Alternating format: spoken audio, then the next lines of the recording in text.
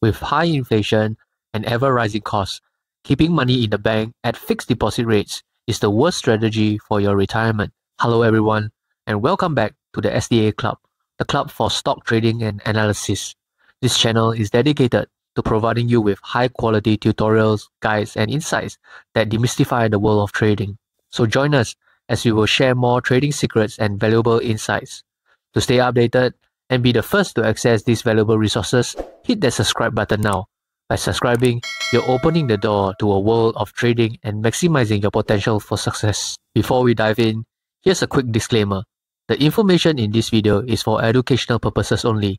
It's not a call to buy or sell. In today's series, we will give you some tips on how you can use 3 simple steps to build a powerful, diversified passive income portfolio. At the end of this video, I will also share with you my own portfolio and reveal to you my portfolio yield and how I allocate my assets. Step 1. You need diversification. So, what is portfolio diversification? Diversification is a risk management technique that spreads your money across a variety of investments and asset classes. The goal of diversification is to build a portfolio that is diverse enough so that the risk of failure of any stock in your portfolio will not entirely affect your retirement goal. So, before you start building your portfolio, you will need to know how much do you need for your retirement. Therefore, in step 2, you will need to start saving and budgeting. Some of you may have heard of the rule of 25 to plan for your retirement. Of course, your retirement plans depends on what sort of lifestyle you would like to lead during your retirement. A luxurious lifestyle during retirement would of course require you to save up a larger amount. A modest lifestyle likewise requires saving up less. To do a simple calculation on how much you need for your retirement, we can use the rule of 25. So, all you need to do is, step 1, calculate your monthly budget that maintains your current lifestyle. Say, you currently spend $4,000 a month today. And step 2, you multiply your monthly budget by 12 to get your yearly budget. If you spend $4,000 a month, that will be $48,000 a year. And finally, in step 3, you multiply the yearly budget that you got by 25. This would give you $1.2 million for you to maintain your current lifestyle when you retire. Now, what is the 4% rule? The 4% rule is intended to supply a steady stream of income while maintaining an adequate account balance for future years during your retirement. To understand the 4% rule, let me give you an example. Say, you have saved up $1.2 million based on your retirement. Upon retirement, you will be able to make withdrawals of $48,000 from your savings in the first year, and then add 3% to the first year's withdrawal amount in the second year, and so on, to account for inflation. Therefore, by doing so, you will be withdrawing $49,440 in the second year of your retirement.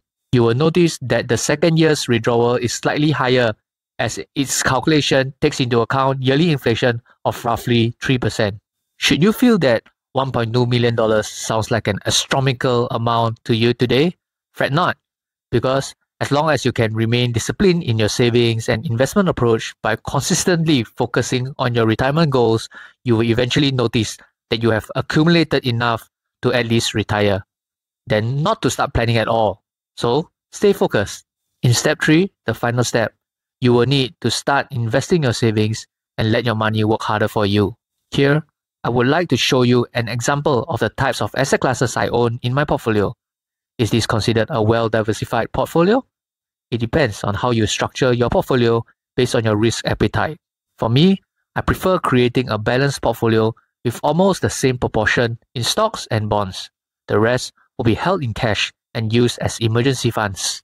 In the next section, I will show you what stocks and bonds you can accumulate to build your superior retirement portfolio. So, what stocks and bonds should we be focusing on to create a sustainable passive income portfolio that will take us into retirement comfortably? We like some exposure in the 3 major Singapore banks for its dividend yield and its potential to grow its interest margins as they set to strengthen their foothold across Asia. OCBC currently gives a dividend yield of 6.22%. UOB gives a dividend yield of 5.89%, while DBS gives a dividend yield of 5.88% based on their last traded market prices. We also like some exposure in the Singapore REIT market.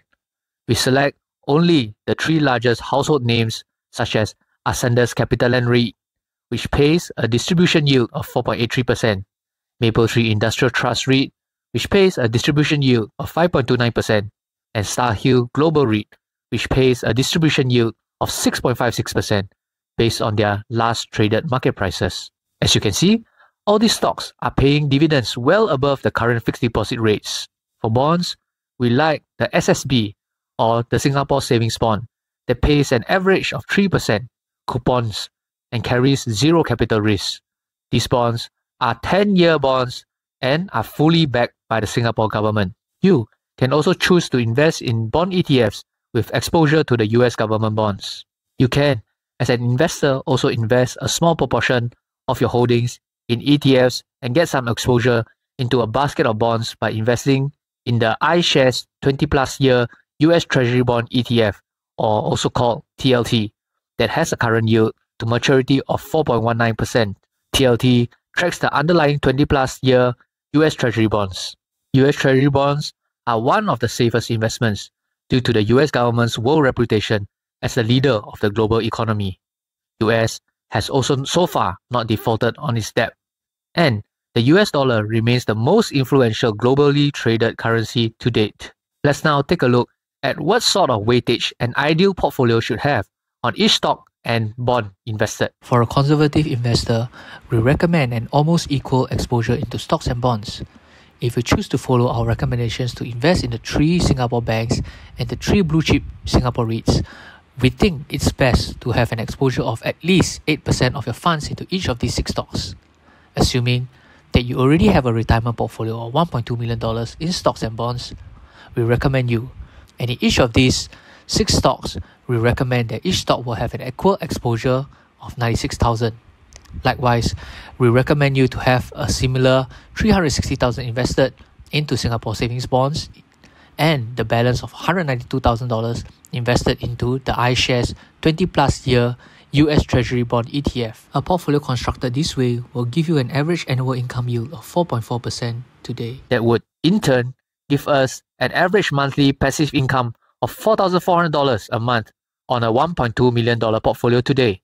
With $4,400 per month in passive income today could already be quite decent for retirement, at least for me, bearing in mind that dividends from the stock portfolio could increase over time due to inflation too. So we hope that this video have enlightened you and encouraged you to start planning for your retirement today. It's never too late. See you in our next video. Goodbye.